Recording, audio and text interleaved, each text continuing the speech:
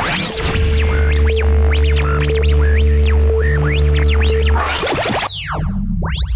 guys, Mr. Real Talk calling today. Today I'm going to be doing a review of Mac OS X Mountain Lion. Alright, now let's go over a couple main features. The first one I'm going to go over today is the Notification Center. Obviously, this is transferred over from iOS, and it's a really nice addition to OS X Mountain Lion. What you could do is you could either click up here in the menu bar, or you could slide 2 fingers across the trackpad if you have one. You just slide 2 fingers from the right to the left, it opens it up.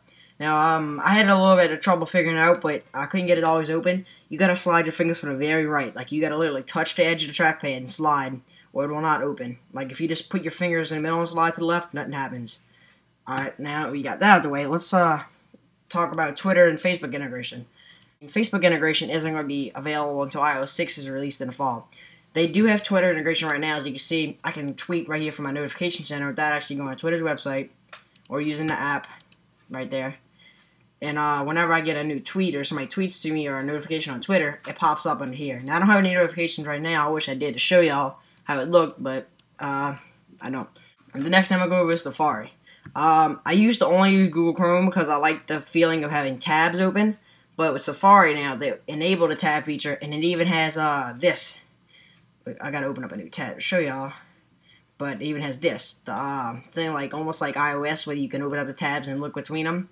You just pinch out in the site, and it has and it pulls out into that. But now that we have tabs and you can add a tab, it makes me feel so much better, and I feel that's a little bit faster.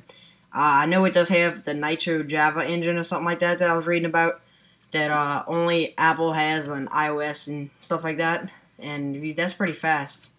I mean, it's a lot faster than Google Chrome was, in my opinion. Now, I gotta show you all about iCloud tabs in Safari.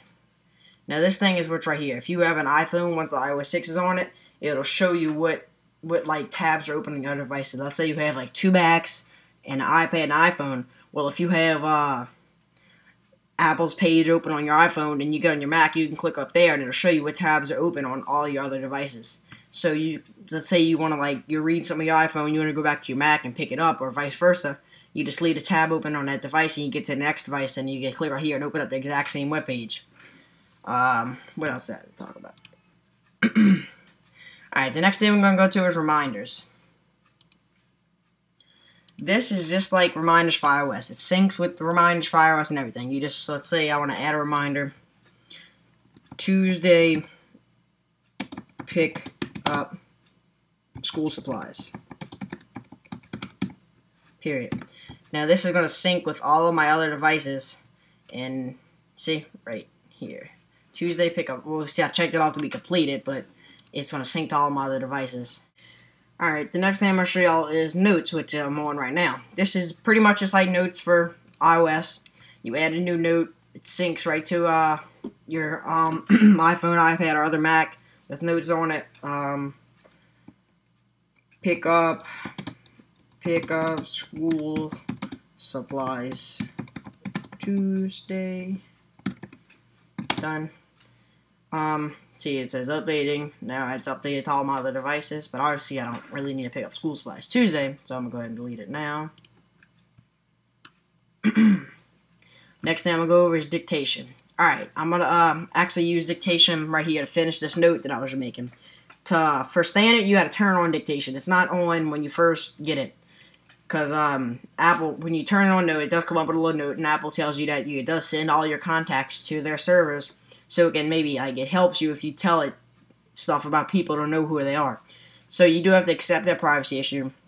But once you got it enabled, the default shortcut is to double-click the function key in the very left. So, let's say, it actually does work pretty good, but let's just fix something. The problem with my Mac is that Launchpad is jumpy, period. See, it is a little bit not working right sometimes, but if you talk clearly, it'll work fine. The next thing I'm going to show y'all Airplay Mirroring. What you do is if you have an Apple TV, and you have to have a compatible Mac. Not all the Macs are compatible, which made a lot of people mad. Well, anyway, you just click that and you got Apple TV, and it takes a second. Sometimes it doesn't work. You got to restart your computer and then do it, and then it'll work. But that little blue thing means it's on right now. And you can change the desktop size to the size of this Mac and Apple TV. I leave it on this Mac. It looks better. in my on my Apple TV. The next thing is Power Nap. Now, Power Nap is only available on MacBooks. Basically, what it is while you put your computer to sleep, it'll occasionally wake up to update things. So you won't like leave it sleeping for 3 months, get back to it, and it'll be so out of date. It'll take you 2 days to sit there updating everything. It'll automatically do that for you while it's asleep. Now, there's not really much I can show you with that because I don't have a MacBook. This is actually an iMac. The next thing I'm going to show y'all is messaging. If you had iMessages before, you would have noticed that that it didn't have all these new features. iMessages now has a couple new features. Let's go ahead and show you. Let's tell her what's up. Don't respond.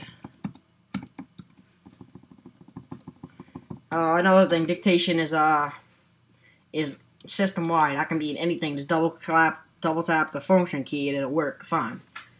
Let's say click right here. Dictation, period. See, comes up fine right there. I can hit enter to send, stuff like that. This thing right here is what they added, I noticed. You can click this to have a video chat. Now, depending on what service you're using with, let's say, like this is iMessage, obviously, so it's going to use FaceTime. Well, if you're at Google or something, it'd probably use Skype. I'm not really sure about that. Get out of that. Show you all the next thing. The new dock design. This is probably, honestly, the first thing I noticed. The old dock was more of a glass look. This looks more almost like an aluminum kind of look, almost like the outside of the new MacBooks. It almost looks like a unibody aluminum dock, if I could say it like that. The problems that I'm having with my Mac are, I had a couple problems when I first bought it. They had to do a fresh install like twice, and finally it was working right.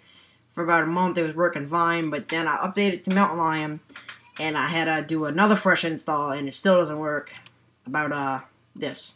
I don't know if y'all probably ain't gonna be able to see it, but that's really jumpy.